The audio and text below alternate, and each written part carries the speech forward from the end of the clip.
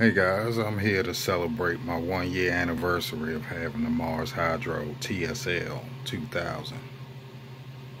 I had this thing running for over a year, almost constantly, sorry. And I got quite a few grows out of it, all successful.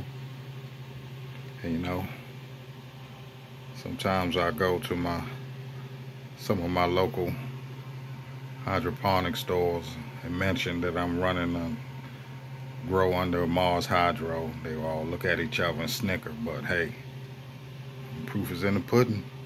It's been running good for me. Like I say, this thing is a year old, almost a date. I currently have it up at 100%. It's only pulling about 320 watts off the wall, give or take. And test it with my trusty spot-on quantum power meter. Now, I normally run this thing about 18 inches away. 16, I say 16 to 18 inches away. I'm going to start testing it at 16 and going up from there. Got the tape measure up. It's about 1 inch stopping at where the board actually stops up in that lip there. Let's see what we get at 18. That's about the middle. At 100%, we're at about 830, give or take. You notice as you move out, it kind of falls off.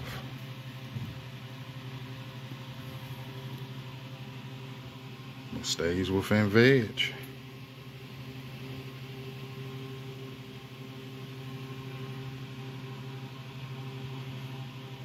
So I probably had a little further away. But let's go up to 16. Get this thing cranking up to 920-ish. And once again, it falls off. It should go to the sides, front and back.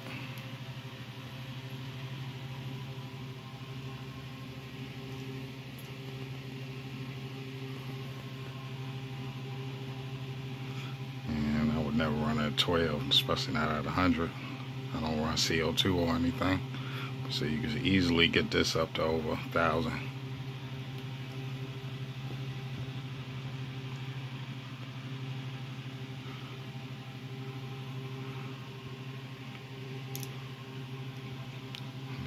Hell.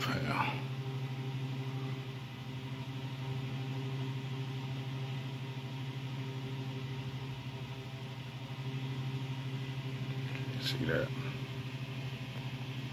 12 inches. And once again, this thing is over a year old. Been running non-stop, almost.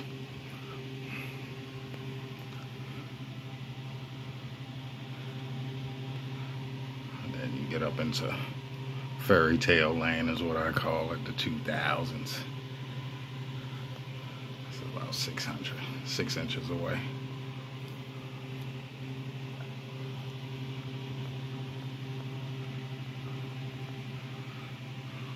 But yeah, just wanted to show you guys what this Mars Hydro still putting in work a year later. And this is one of the older lights. They still sell it. It's one of the few that didn't even drop down in price, but still doing this thing. I see why. Alright. Thanks, y'all. Please remember to like and subscribe. I appreciate it. See you next time.